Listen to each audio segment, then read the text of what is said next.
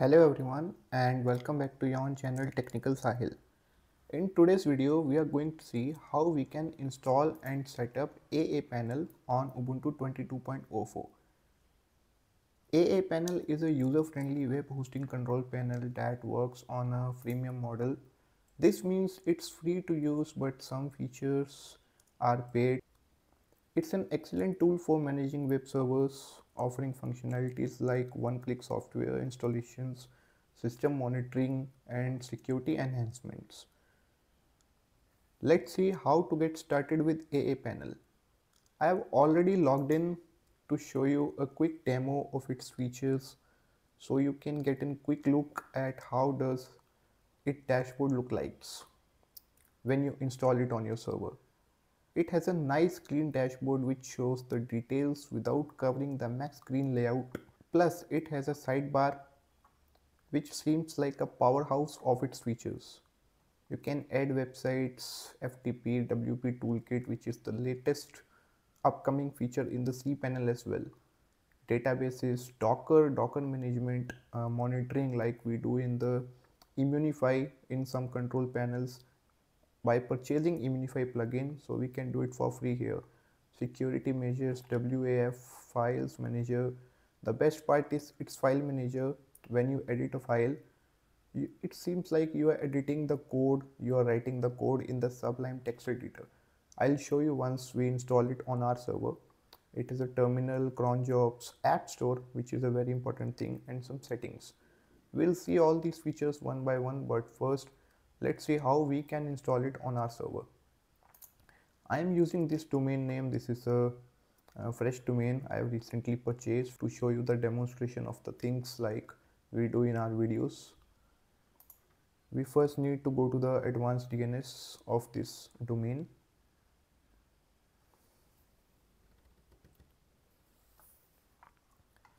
It has some records already, so let me delete all these to avoid any kind of conflict with our records in the future. It is clean. Now let's deploy a server here. I am using DigitalOcean Droplet. This does not matter because we are just trying to implement the demonstration which I am going to show in this video. So you can choose any server provider of yourself. So it was just a matter of instant deployment and deletion. That's why I have choose this type of platform. So click create and droplets.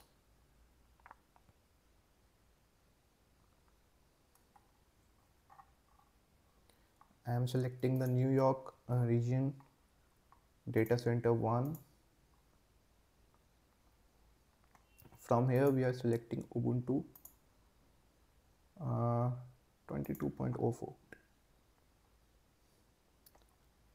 I am going with the premium Intel NVMe disk because I want when I execute any of the commands, so it will execute as fast as possible because it helps us to save some time while creating the video.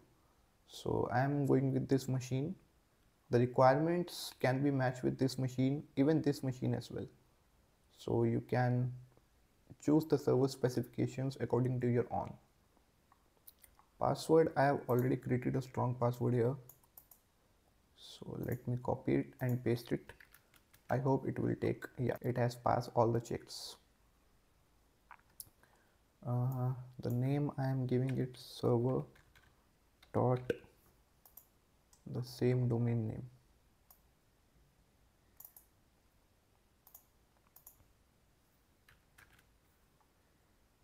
And now let's create droplet.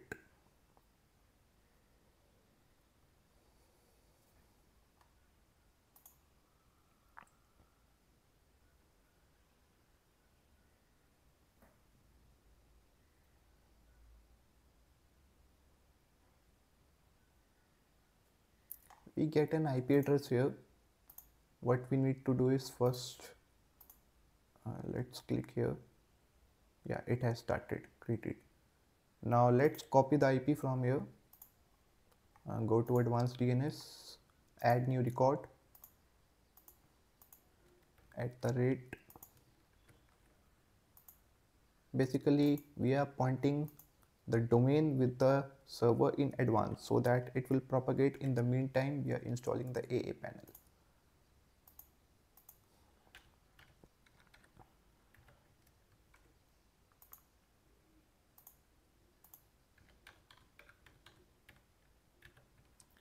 This is for the host name. Like I have given the host name here server. That's why I am giving the value here server host name. But if in your case you have given something else, so you need to paste the same value here. Rest 3 are the fix. You need to add it as it is and click save changes.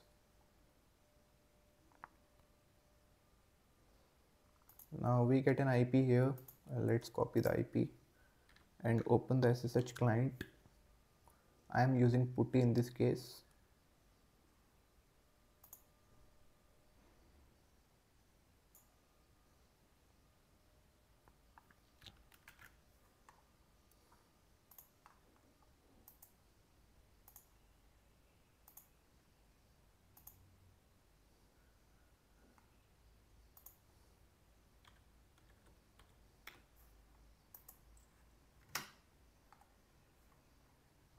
We have logged into our server.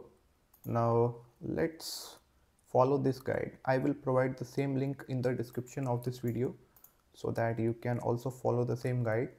The first thing is we need to update the pre-installed system packages that comes with our newly deployed server. So we need to run this command. Next is we need to install the wget.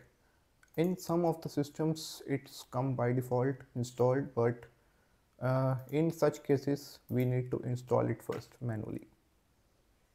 Like this, it was already there. Now we need to run this command.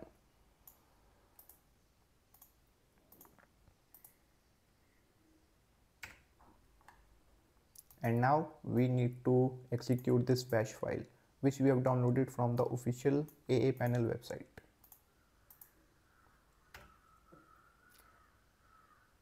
If you don't want to change the root directory to the www, you can simply type Y and press enter.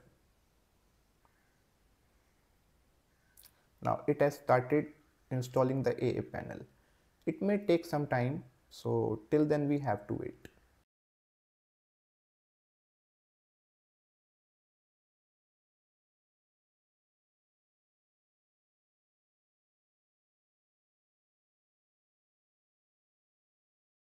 It has successfully installed the aaPanel and it has given us the web URL, web address, and also the username and password it has generated. So first let's copy the URL and open it in a new tab.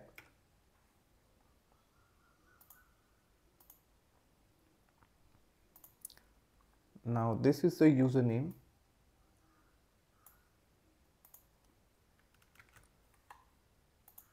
and this is the password.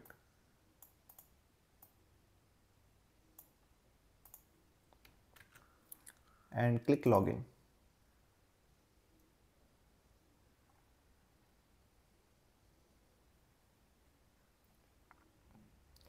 The installation was successful, but we still need to install some more things. Like at the runtime and when we run the command, it won't install these things like lamp stack, lomp stack, limp stack. I have already explained all these things in the separate videos. If you wish to check out, I will provide the link in the description below. But for now it is asking for either Apache server or the ngx server. It does not have a open light speed for now, so we need to select either this or this. It is recommended this, so we will also go with this, except these two things also we need to install: mail server and DNS server. We are getting ngx 1.24, MySQL 5.7, PHP which is latest 8.3, and FTPD, PHP MyAdmin, and DNS server, mail server. And make sure to select the fast as compared to compiled and click this one click button. Request on installation has been added. Now again we have to wait for, I guess, 5 to 10 minutes. So let's wait till this finishes off.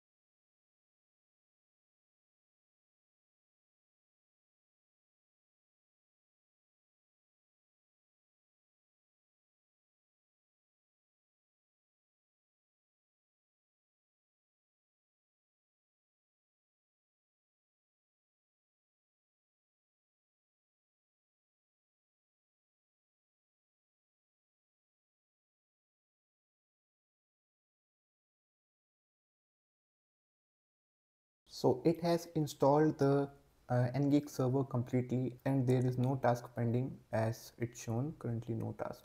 So let's close this, and we can skip this because we are using the free version. Although we can update from here by clicking here update, and we have an option to log in and update to the premium model from its free model. But currently the feature it's providing in the free panel, I guess it's enough for you if you are using personally. But if you are using some for professional purposes, then you must check out their pro plans, and you can fix the issues which is currently headline at the dashboard by clicking this button.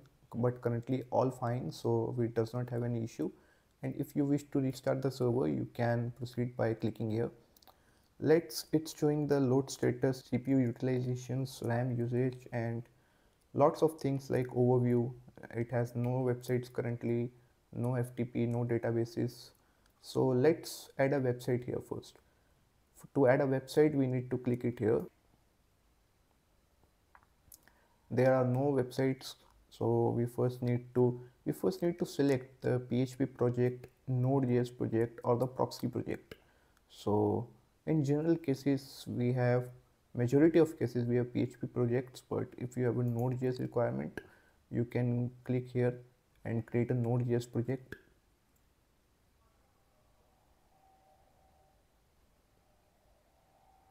First we need to click Node.js to initiate the Node.js project, but right now we have a PHP project, so let's click add a website. Now here you can create a site one by one. Through batch create, you can create websites in bulk, means multiple websites at once. And WordPress deploy, if you have website on WordPress, you can install the WordPress right from here. So we have a normal basic PHP website. We'll provide the domain name here,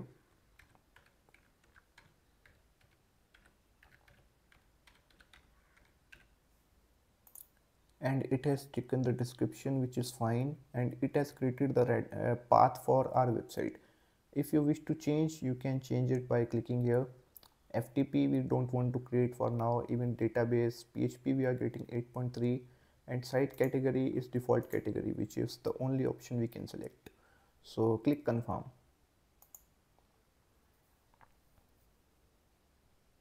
Now we get a site ready and status is running. So if we visit this URL to check,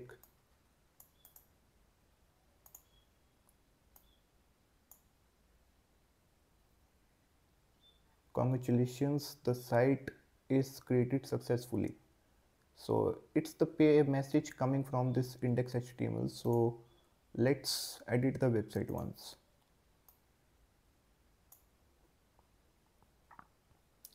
Go to the files, and this is the website technicalsahil.in. We are getting that congratulation page from this index.html. So let's edit this. Now that's the proper code editor interface it has. Like we got the exact type of interface in Sublime text editor. If you have used it, you will get to know what I am talking about. So it's the best, you can say, online text editor I have ever saw inside the web hosting control panel. So let's remove all the CSS.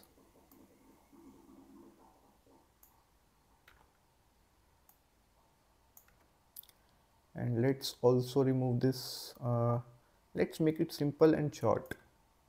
Container, and let's delete all these.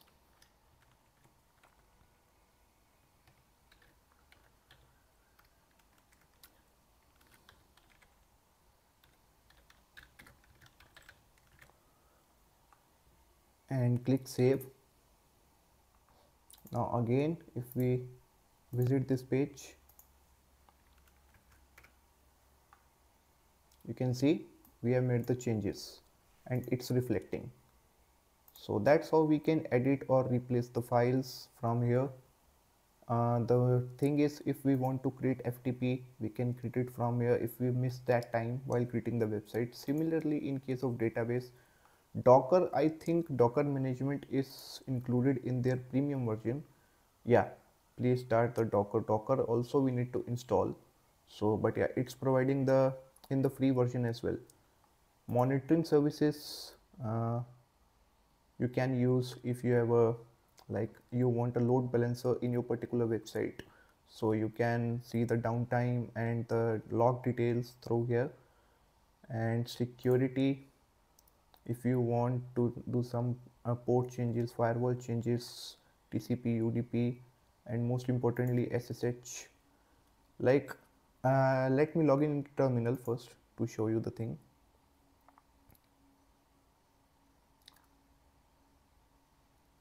We need to provide the password here, only password. Remember, don't change the IP, and a port and the username, and click login. We have logged in successfully, but in some of the cases, the many aaPanel users face the problem while creating the terminal. There was a problem in their, I guess it's a 7 version, 7 point something.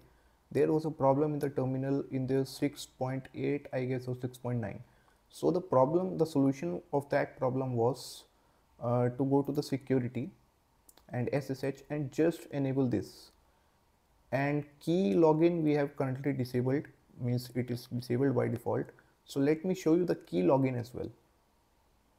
Click here and confirm, and now click the key view, copy this exact key, and let me copy manually because I don't think it has copied.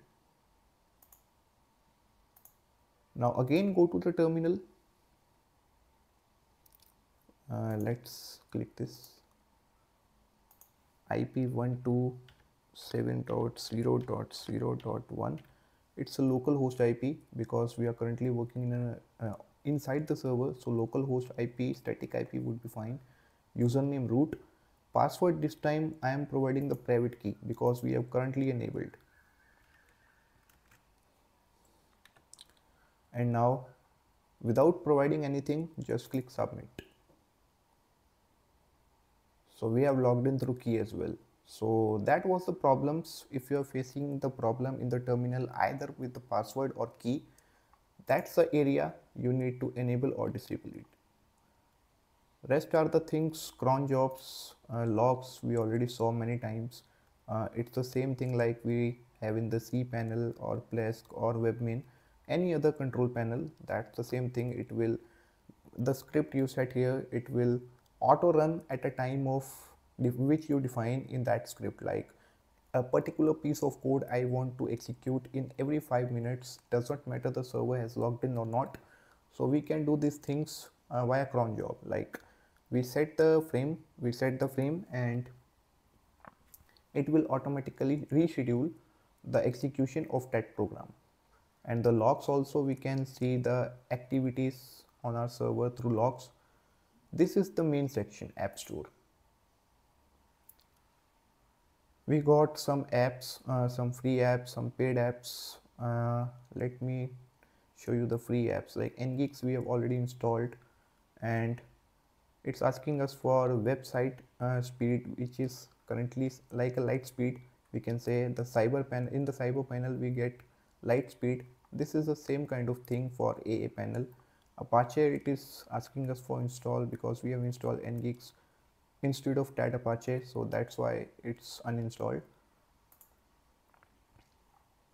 PHP versions we can install, uninstall by our choice. The main thing I want to show is the mail server. Like if we go to the settings, click confirm, you can see the host name is also invalid. Let's click first repair. server.technicalsahil.com and click OK. It has repaired. Now it is asking us for Redis install. Without this we can't submit to the mail server environment. So for this, first let's close and install this Redis. Click confirm.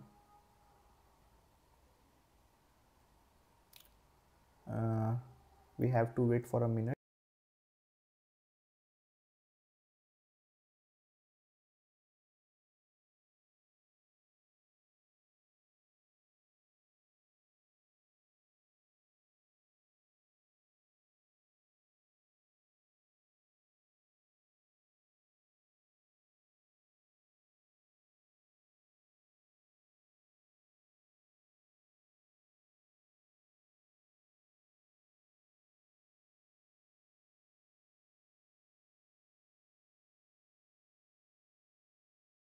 Redis has been installed on our server. Now what we need to do is click on the settings, performance tuning, and copy the same password. We can provide the different password as well, but the main thing is provide a password here and click save, and we can simply close that. And when we click settings here in the mail server, this time you will see it has passed all the checks, and click submit.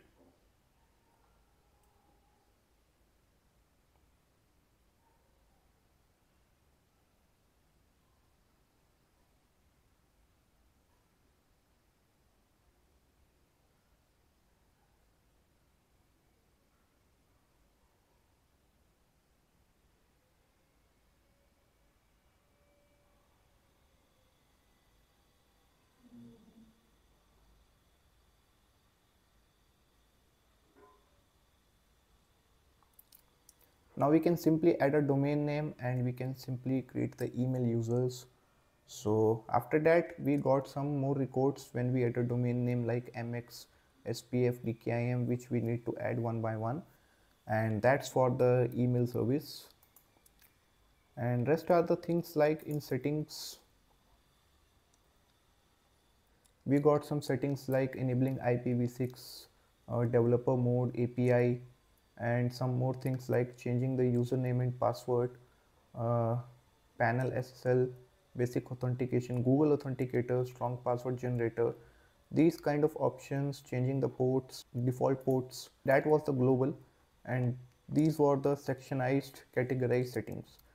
So that's all about this aaPanel. These are the features we got. So we have seen some important settings. Rest are the things like which is optional to use. You can check it out if you have installed it according to your use case. But these were the things which was majorly to look for. So that's all for this video, and thank you so much for watching it till the end.